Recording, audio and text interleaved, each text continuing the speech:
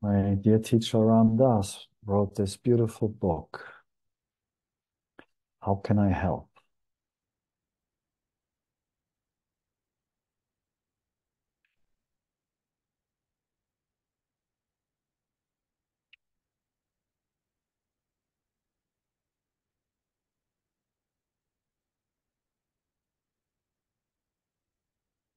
I don't remember so much, but I remember it was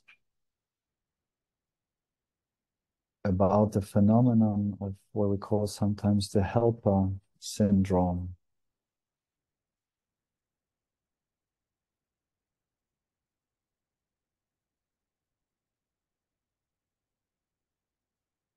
The conditioned mind can find a very convincing strategy, a very convincing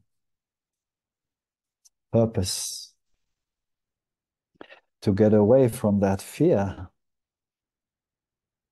that is lurking in every human being, this fear of dissolution, the fear of losing control. So this fear, which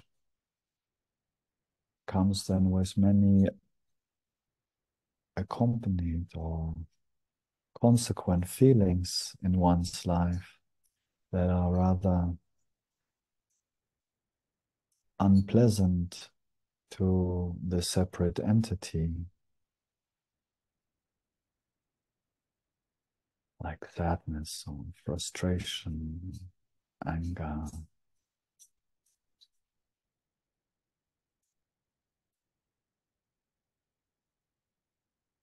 No one really wants to have those. So we tend to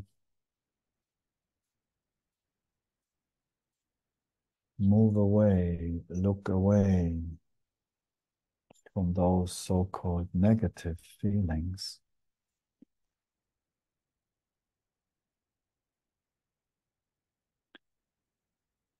And create an identity, this helper syndrome, that is very convinced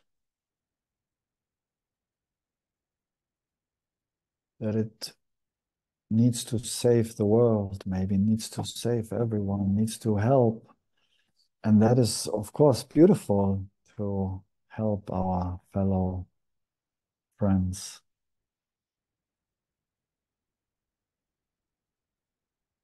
But the question is it coming from this openness, from this understanding, from this deep down knowing that actually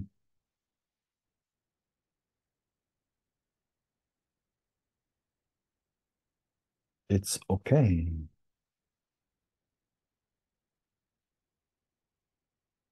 Essentially, it's okay. And from there we can go out and help in the dream, so to speak.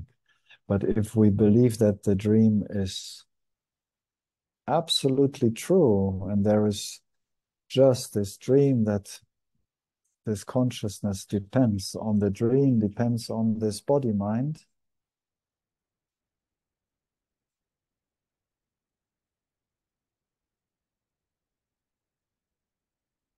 we will run away from this fear and from those negative feelings, because this fear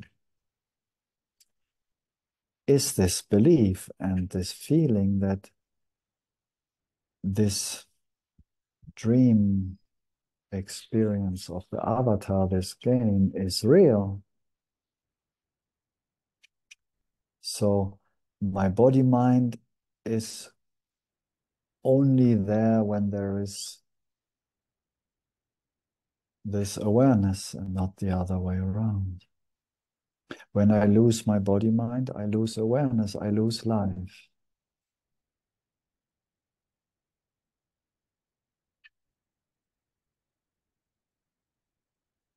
And everyone else around me as well. So we have to save everyone, we have to protect everyone. But it's not coming from freedom, and this is what the book is about. How can I help? Very often, And we may know such people, and maybe we even find traces of that in ourselves or remember.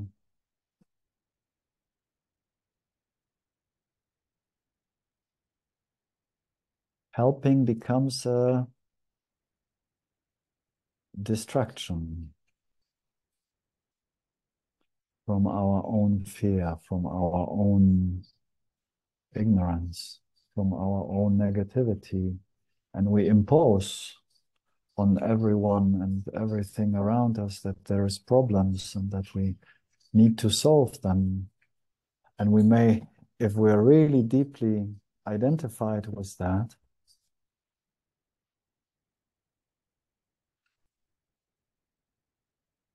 we may not even ask or notice what the people really need. We just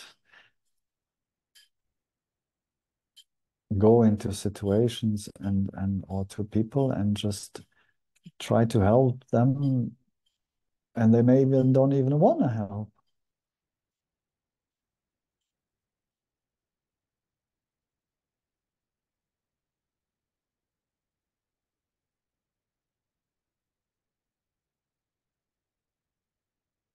This is this power of the game, of the illusion, that the mind, the conditioned mind, can create any convincing strategy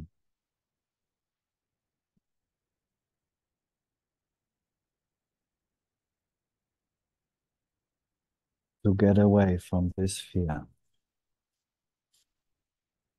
And as the mind is a little bit tricky, because it has these convincing stories,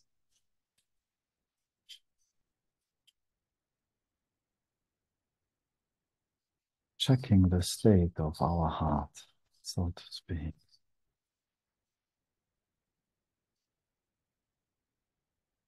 can be of great help to make sure that we don't act, that we don't speak, that we don't even feel out of this contraction, out of this protection, out of this fear, out of this pain. That maybe when we notice that it is the case, that the contraction is here, that we have closed ourselves from ourselves, so to speak, that it's maybe sometimes better to stop and to wait until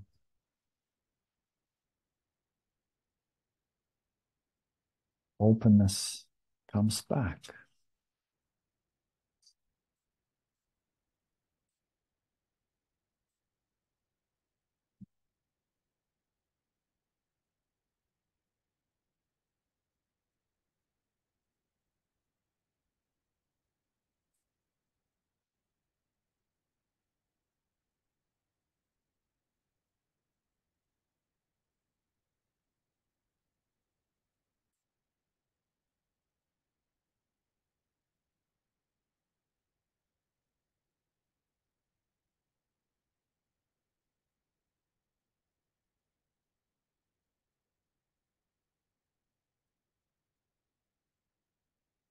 In a way, that's what Ram Dass discovered in this book, that simple realization that we may all have at some point, that we really can only help anyone if we help ourselves first. It's like this instruction on the plane when the oxygen masks come out. Hopefully we never experience that. But in theory, to first put the mask on ourselves and then share with the loved ones around us or help the others around us. To really help,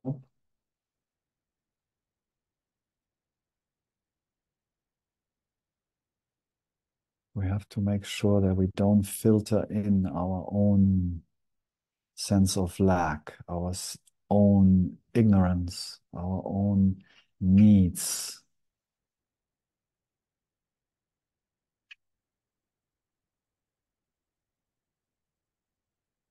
Well, this is kind of, and probably all of us have experienced it. It's kind of unpleasant if someone wants to force you to help you, and you feel somehow, wait a minute, something's not quite right. Is this coming from the right place, so to speak?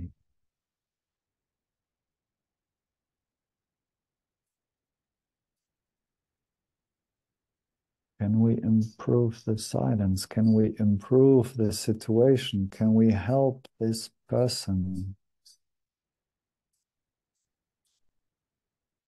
when we are ourselves still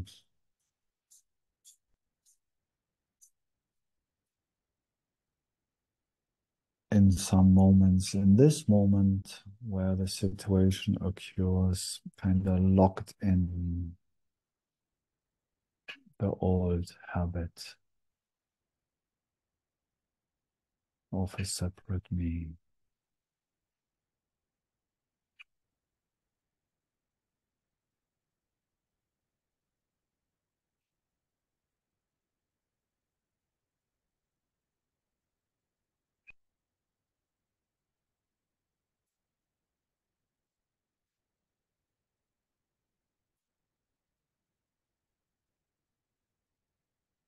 So it's a little bit of a different form of self-inquiry. Just check in here and then, to stop for a brief moment and to check, how is my heart now? And when we're not very accustomed with that checking, it might take a few moments or a few minutes to really not to think how my heart is, but to really see, perceive from the source, to see the state of my heart. Am I open?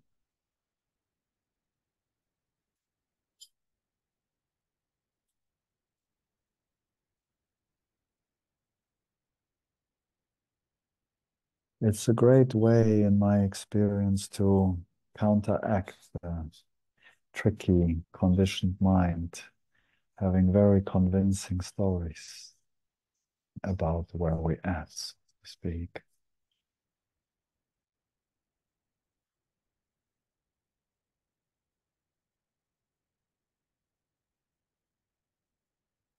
And when we check and we feel, yeah, I'm open, my understanding is expressing itself, the light of consciousness is shining through, so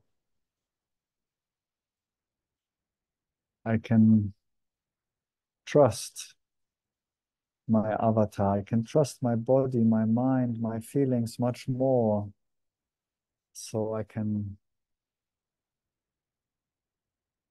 be of help, of course, if it's required or if it's my wish in some situations, or when we share this understanding that we are deepening all together in.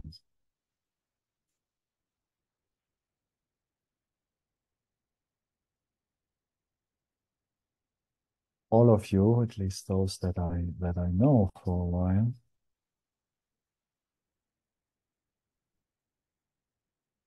have such a deep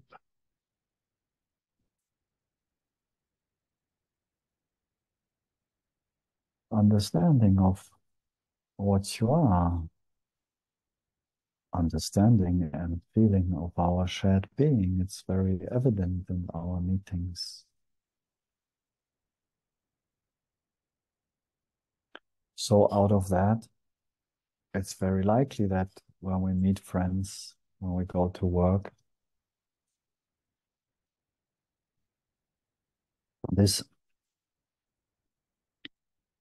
understanding that brings about happiness and alleviates the suffering, it would be strange if we would not find some impulse to share that with our loved ones in some way or other.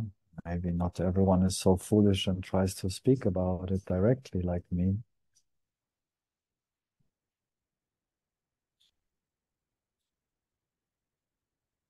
It can be in many ways. It can be through music or touch, art, our simple workplace,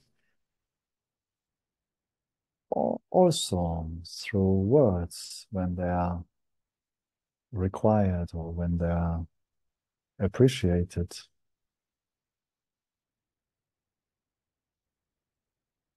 So let's make sure that we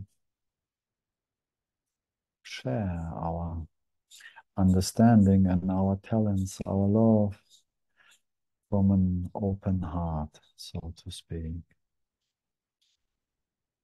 Because we all know, also in the spiritual world, sometimes some people who got it, apparently, can be very, very insisting somehow. And it's so important suddenly to it, ooh, oh, it somehow we're like, I thought it's all okay. Why is this getting so somehow the life can suddenly depend on the perspective of truth that words can share. Often from the good intention, because we really wish to help. But if we fall back in the old habit, and it can very easily happen, especially when we start speaking about the truth, that the old habit of a separate me sneaks in if we maybe don't get straight away the confirmation or the recognition or the appreciation of our sharing. We might fall back, and then we have to catch ourselves if there is contraction, a contraction back into a separate me. And then often it's better to pause